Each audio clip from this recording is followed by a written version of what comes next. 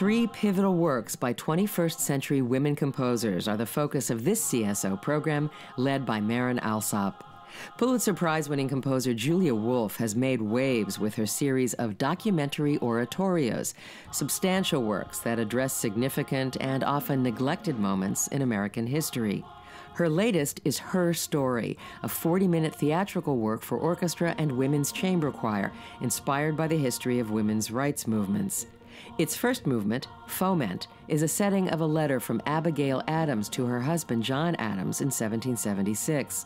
The letter includes a plea not to put such unlimited power into the hands of the husbands. The second movement, called Raise, features words attributed to abolitionist Sojourner Truth.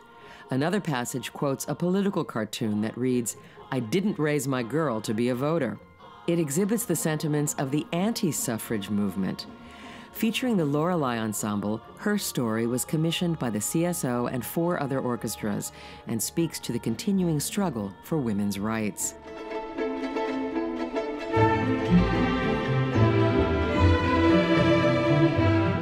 Jessie Montgomery's Rounds for solo piano and string orchestra deals with the idea of circularity and connection. Montgomery, who is the CSO's Mead Composer-in-Residence, was inspired by a section of T.S. Eliot's 4 quartets that begins, "At the still point of the turning world." Montgomery also drew on the writings of Andreas Weber, a German biologist and philosopher who writes about the interdependence of living creatures. The piece is in 3 movements and makes extensive use of the rondo form. There are also references to swifts flying in circles and fractals, or the infinite patterns found in nature. Awadagin Pratt is our soloist. The program opens with This Midnight Hour by Anna Clyne, a former CSO Mead Composer-in-Residence. Like Montgomery, Clyne draws inspiration from poetry.